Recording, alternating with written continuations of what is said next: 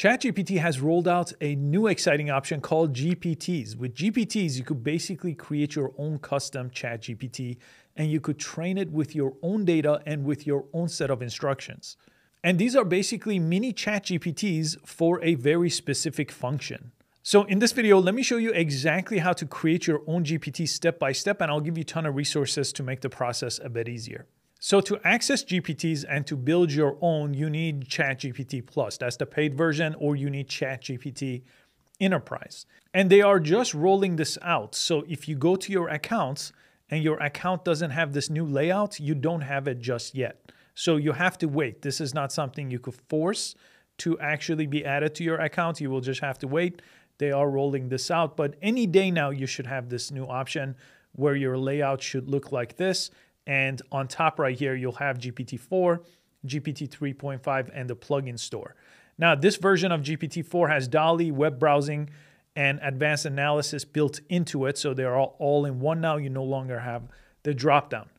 Then the GPTs are under this new tab called Explore. So if you go to this Explore tab, you're going to see my GPTs. These are the ones you could create. So I've created one here as an example, and I'll create it again from scratch to show you how it works. Recently used any of them that are made by OpenAI, for example, you could click on any one of these to use them. So this is just very specifically for generating images using DALL-E. Although this is part of GPT-4, you could access it here in a GPT that is very specific. So these GPTs, as you could see, they're for very specific use cases. So this one just teaches you how to play board games for different age groups. This one is a negotiator, for example, for helping you become a better negotiator when you're trying to buy a used car, for example. And we're going to make our own up here. So to create your own, press this right here, and it's going to bring you over here where you could actually just use plain language here to customize your own GPT. So on the left side, you're going to go ahead and create here. We're going to do this with just giving it a prompt one at a time. You also have this configure tab, which is a little bit more advanced, but I'll show you exactly how this works as well. And on the right side, this is a live preview. So whatever changes take place on the left side, you'll see a live update in the preview window, and you could go ahead and message your GPT over here to see how it's working. So let's go ahead through the prompting process here one at a time.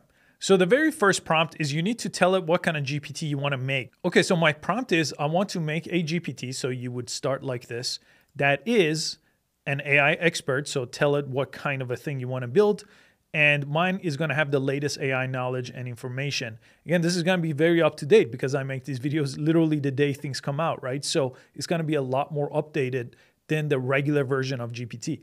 So this is going to first access my own information, and then it's going to also have access to the regular GPT to give answers if it doesn't know something that is not part of my data set. So I'm going to just press send here.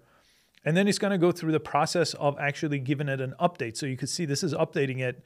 And as soon as it has an update, it will refresh here on the right side. So the first thing it does is it comes up with a name, AI Insider.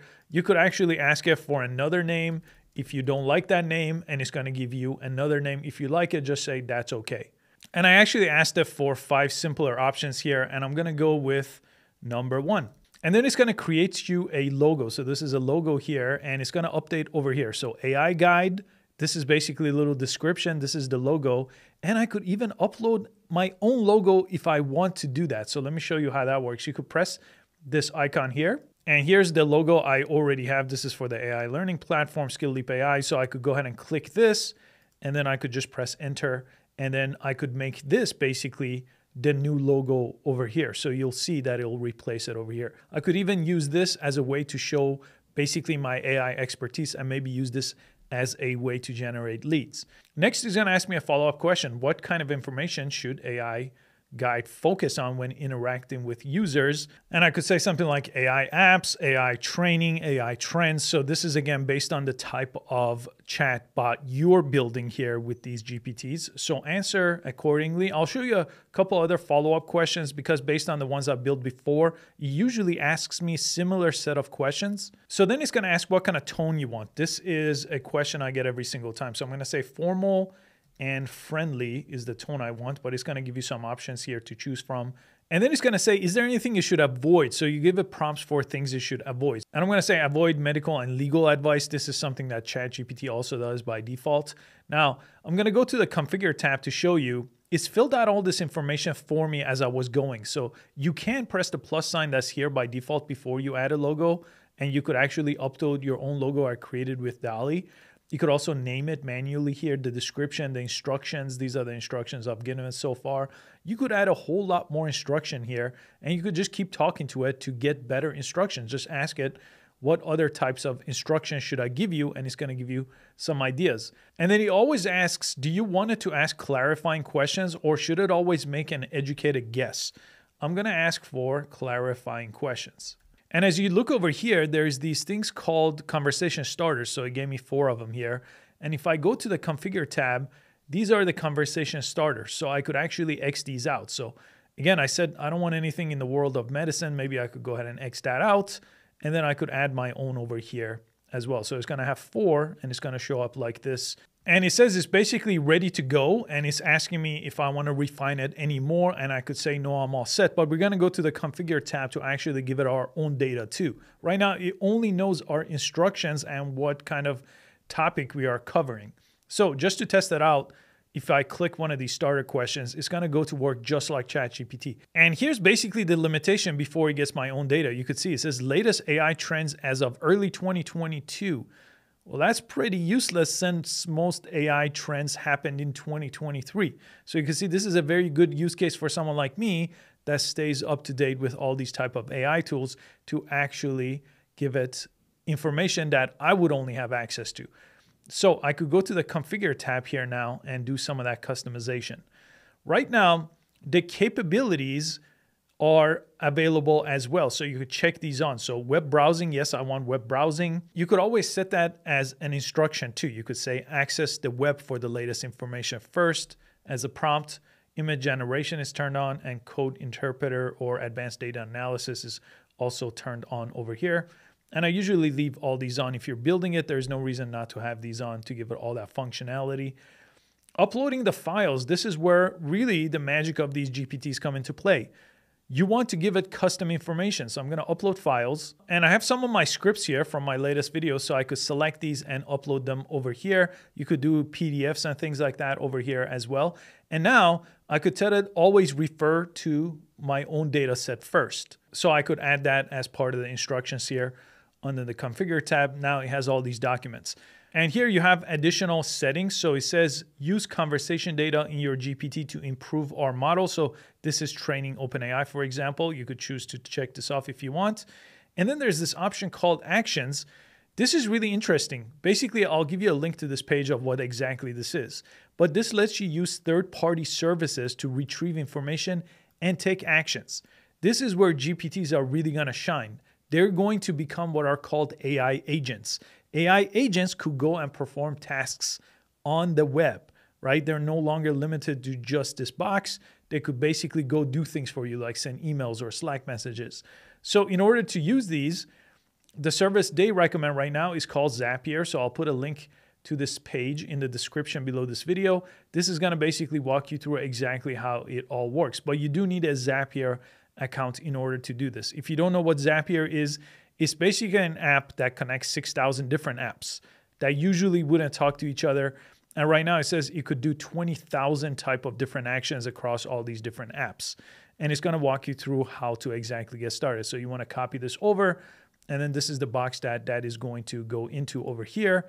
And then it will actually populate it, and you'll have to connect it. Now, this is far more advanced than this beginner guide to GPT. So I'll make a dedicated video coming up on how to integrate this automation with building your own GPTs, but this could be very, very powerful here. And let me ask it a question that is only available in one of these documents. So I'm going to say, what's ChatGPT 4 Turbo? And this is from my last video. So it says ChatGPT 4 Turbo is an advanced version of ChatGPT introduced by OpenAI. Context window 128,000 tokens in length. Updated data to April 2023. These are directly from the transcript of that video I made. So I transcribed my own video. You could take transcripts from YouTube. They all have transcripts as well. And then you could put it into a Word doc or a PDF like this and upload it, and that becomes your knowledge base. In this case, I'm using my own videos, but there are information online. You could just gather them and serve a very narrow specific purpose with these GPTs. So people will use these because they have more updated data and more narrow focus than just regular ChatGPT, for example. So let's say I'm done here. I could go up here to save. And these are the three options. So you could just make this privately available for yourself. So this is a great way to chat with your own documents, for example. You could share this with a link with other people, or you could turn this into public, which this will be something called the GPT store. And they're going to do revenue share with you based on usage. Now, all the information is not available just yet on how the stores are going to work. But again, make sure you subscribe. As soon as the stores come out, I'm going to share how to make these GPTs available inside the store and exactly how the monetization works as soon as there's more information. And there's one more setting available. Let me go ahead and confirm this. If you go down to your profile and if you go to settings and beta, there's this option now called Profile Builder. So this is how you would actually look inside of the store, for example, when that becomes available. And you could go ahead and verify a new domain and actually link your domain to it. So this becomes what the lead generation is. You could basically get people to go to your website. So if I want people to go to Skill Leap AI, I could go through this process and actually add this text record to my domain provider. And I just verified it actually inside of GoDaddy just to make sure it's all good, and press done. And I just refreshed the page. I turned this on here. Now it's going to be available again once I roll this out into the store once that is released.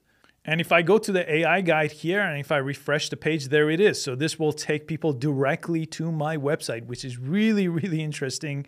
A really great way to generate leads in a whole new way for businesses. I'm really excited to test this out with a few different ideas. And if you want to stay up with all things AI, this platform, Skill Leap AI, is basically an AI platform for all kinds of different AI courses. So we bundled them all into one. And it's completely free to try out. So you could actually enroll in an entire course if you want. We have well over a dozen different courses. We have 20 different downloadable resources like prompt guides. So if you want to master ChatGPT or Midjourney or any of these top AI tools, especially if you're doing this to be more productive with work and business. So I'll put a link in the description if you want to learn more and try the free trial. Again, a lot more videos are coming up about GPTs. So stay tuned and I will see you next time.